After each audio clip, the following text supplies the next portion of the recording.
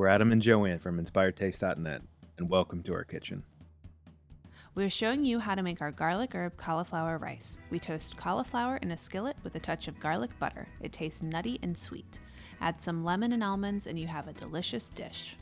You can buy pre-made cauliflower rice at the store or you can make it yourself. Here are two easy methods. First, use a box grater and grate large chunks of cauliflower into small bits. Another option is to use a food processor like we are showing here. Simply add chunks of cauliflower to the bowl and process into small bits. We find doing this in batches is best, and if you do notice a few larger pieces getting stuck, simply remove them, empty the bowl, and process them by themselves. As always, the full recipe with ingredient amounts is on Inspired Taste. We also need minced garlic as well as fresh herbs. The type of herbs you use is up to you. We love using fine herbs like parsley, mint, basil, and dill. Today, we are using parsley and mint. For texture, we also add nuts. In this case, I'm using sliced almonds.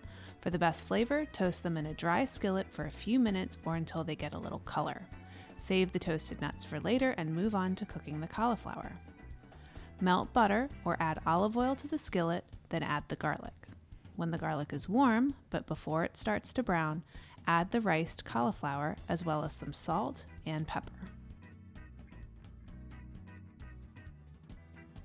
Cook this, stirring every once in a while until the cauliflower rice is crisp tender and starts to turn light brown in places.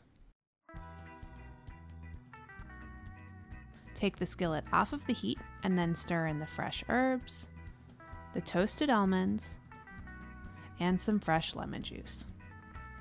And that's it. Simple, fresh cauliflower rice that's anything but boring. Enjoy! Thanks for watching. If you love this video, we have lots more. Make sure you subscribe to our YouTube channel and say hi on Facebook, Twitter, or Instagram. We're at Inspired Taste.